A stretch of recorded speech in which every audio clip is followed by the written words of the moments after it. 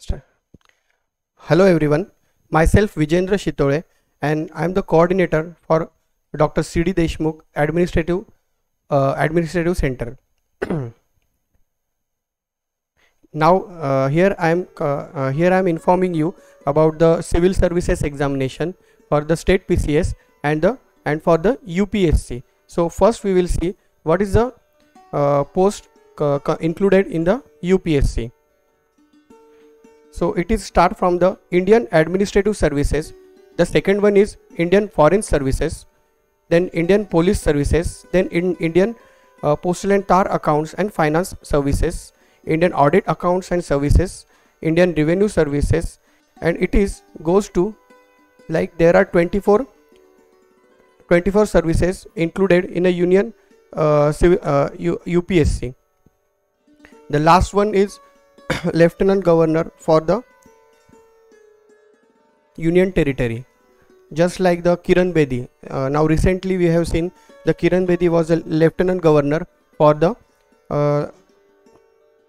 Lakshadweep. Okay.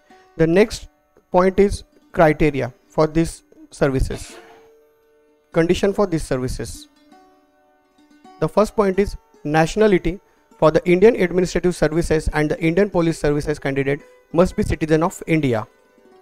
The next point is age limit. A candidate must have attained the age of 21 years and must not have attained the age of 32 years. On the the third point is minimum education qualification. The candidate must hold the degree of any universities incorporated by the act of the central or state legislature in India, other education institutions established by an act of parliament and declared to be deemed as a university under section 3 of the University Grants Commission Act 1956 or possesses in equivalent qualification. There is a next point is number of attempts.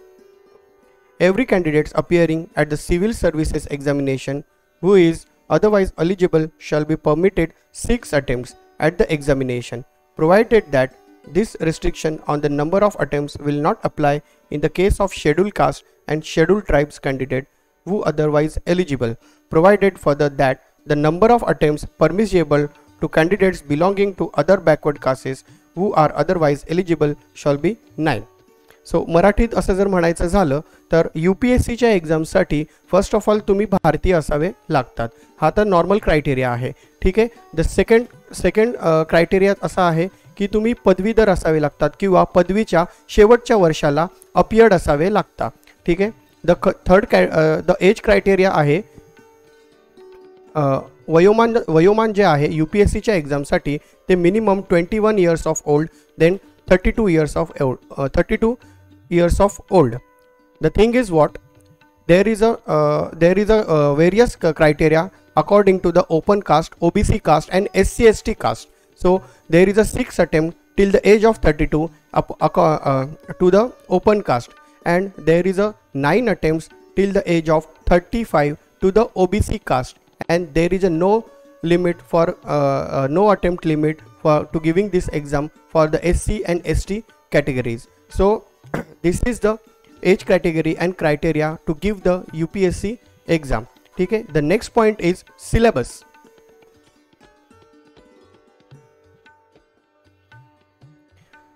Now we will see the syllabus of UPSC exam. Okay. So there are 2 papers in a preliminary. There are 2 papers. The first is for the 200 marks and the second is for the 200 marks. Then we will see the subject included in a first paper. The first paper is known for general studies, which is known for GS.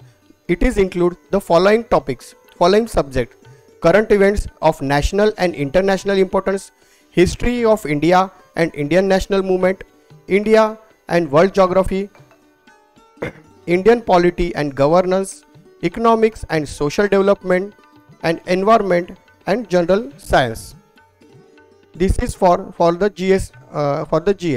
The first paper is of 100 questions, which is for 200 marks, and there is a negative marking which is known for a 3:1. So that's why you have to attempt the question more and more correct. The paper 2, which is known as Civil Services Aptitude Test, CSAT. The first part is comprehension, The second part is interpersonal skills. The third part is logical reasoning and analytical ability. Then decision making and problem solving. Then general mental ability. Then basic numeracy, data interpretation and English language.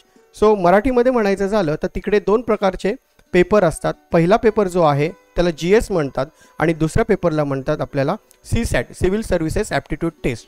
पहिला paper जो आहे तो 100 question आणि 200 मार्कांचा आहे. तर दुसरा paper जो आहे तो 80 क्वेश्चन आणि 200 मार्कांचा आहे. दुसऱ्या पेपरमध्ये एका प्रश्नाला जवळजवळ 2.5 मार्क देण्यात येतात. पहिल्या पेपरमध्ये जवळजवळ 7 सब्जेक्ट इन्क्लुडेड आहे. त्यामध्ये इतिहास, भूगोल, राज्यशास्त्र, अर्थशास्त्र, पर्यावरणशास्त्र, चालू घडामोडी आणि चालू घडामोडी. सो त्याच्यामध्ये जवळजवळ इच सब्जेक्टला 15 क्वेश्चन्स अलाउड असतात. आणि सेकंड पार्टमध्ये तुम्हाला मेनली फोकस असतो त्यांचा इंटरप्रिटेशन्स किंवा मग कॉम्प्रिहेन्शन, ज्याला आपण 9वी 10वी मध्ये जे उतारे आपण सोडवलेले असतात अशा प्रकारचे उतारे असतात. त्याच्यावर प्रश्न विचारलेले असतात, ते आपल्याला पॅसेज वाचूनच सोडवायचे असतात. दुसरं असतं मॅथ्स आणि रिझनिंग. ठीक आहे, याच्यामध्ये तुमचं ॲबिलिटी बघितली जाते, रिझनिंग क्वेश्चन सॉल्व करण्याची, किती लवकर तुम्ही ते सॉल्व करतायत. आणि तिसरं असतं डिसिजन मेकिंग. सो थर्ड पार्टमध्ये निगेटिव्ह मार्किंग नसते आणि त्याच्यामध्ये तुमचं डिसिजन मेकिंग ॲबिलिटी कमिशनतर्फे चेक केली जाते. आता आपण वळूया MPSC कडे. सो MPSC हे स्टेट PCS आहे. प्रत्येक भारतामध्ये जवळजवळ 28 राज्य आहेत आणि ते प्रत्येक स्टेट आपलं प्रशासकीय अधिकारी स्वतः ते नेमत असतात. ठीक आहे, सो MPSC मध्ये कसं आहे, तिकडे सुद्धा आपल्याकडे क्रायटेरिया आहेत. तिकडे पोस्ट ज्या चालू होतात ते उपसंचालक, प्रकल्प अधिकारी, ठीक आहे, त्याच्यानंतर उपजिल्हाधिकारी, त्याच्यानंतर पोलीस उपअधीक्षक ज्याला आपण DYSP म्हणतो, त्याच्यानंतर सहाय्यक राज्यकर आयुक्त ज्याला आपण assistant commissioner of sale tax म्हणतो, त्यानंतर आहे उपनिबंधक, त्याच्यानंतर आहे उपमुख्य कार्यकारी अधिकारी ज्याला आपण BDO म्हणतो, डेप्युटी CEO आपण त्याला म्हणतो. ठीक आहे, त्यानंतर आहे सहाय्यक संचालक. महाराष्ट्र वित्त व लेखा, महाराष्ट्र राज्याचं जे कॉमर्स डिपार्टमेंट आहे तिकडे ही क्लास 1ची पोस्ट देण्यात येते. त्याच्यानंतर आहे मुख्याधिकारी, नगरपालिका, नगरपरिषद, अधीक्षक, राज्य उत्पादन शुल्क, स्टेट एक्साइज जे आहे त्याच्यामध्ये सुप्रिटेंडंट म्हणून तुमची वर्णी लागते. अशा जवळजवळ आपल्याकडे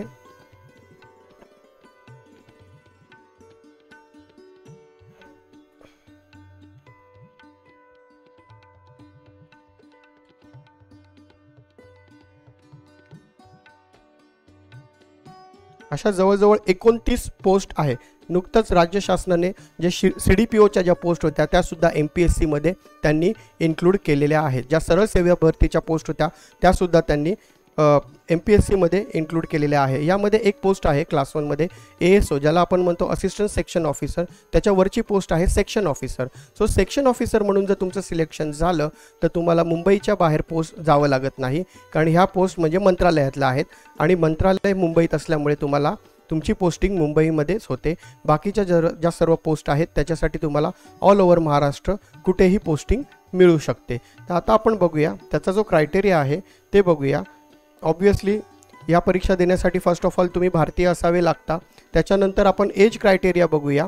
ठीक आहे, after that the main topic is that की तुम्हाला तुमचं डोमिसाईल सर्टिफिकेट तुम्हाला इकडे ग्राह्य धरलं जातं. Without domicile certificate you can not give the state PCS like MPSC you can not give, because तुम्ही या महाराष्ट्राचे नागरिक किंवा आदिवासी असावे लागता. आता आपण बघूया वयोमर्यादा. सो वयोमर्यादा असे आहे की तुमची किमान वयोमर्यादा ही 19 आहे. म्हणजे तुम्ही TYच्या एक्झामला अपियर करत असाल तरीसुद्धा तुम्ही ही एक्झाम देऊ शकता.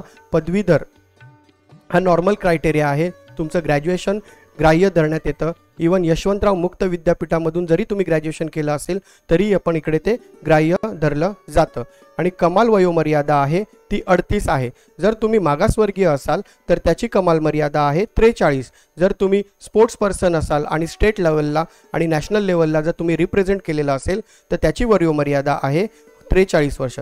जर तुम्ही माजी सैनिक असाल तर त्याची सुद्धा वयोमर्यादा 43 वर्ष आहे. आणि जर तुम्ही दिव्यांग असाल तर त्याची वयोमर्यादा आहे 45 वयापर्यंत तुम्ही ही एक्झाम देऊ शकता. आणि UPSC प्रमाणे इथे कोणत्याही प्रकारचं अटेम्प्टचं लिमिट नाही आहे. ठीक आहे, तुम्ही जवळजवळ तुमच्या जो एज क्रायटेरिया आहे आणि कॅटेगरी वाईज जो तुम्हाला ॲप्लिकेबल आहे तोपर्यंत तुम्ही ही एक्झाम देऊ शकता.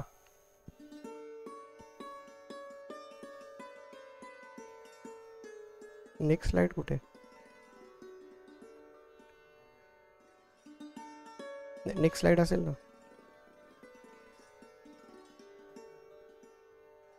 नेक्स्ट स्लाइड असेल, एवढंच आहे. सो अजून एक मला इथे ॲड करावं असेल की डॉक्टर सी डी देशमुख जे सेंटर आहे हे पनवेलमध्ये अतिशय नामांकित सेंटर आहे आणि नुकतीच मला त्याच्यामध्ये कोऑर्डिनेटर नावाची जी पोस्ट आहे तिथे काम करण्याची संधी मिळाली. त्याच्याबद्दल मी खरंच खूप आभारी आहे कॉलेजचा.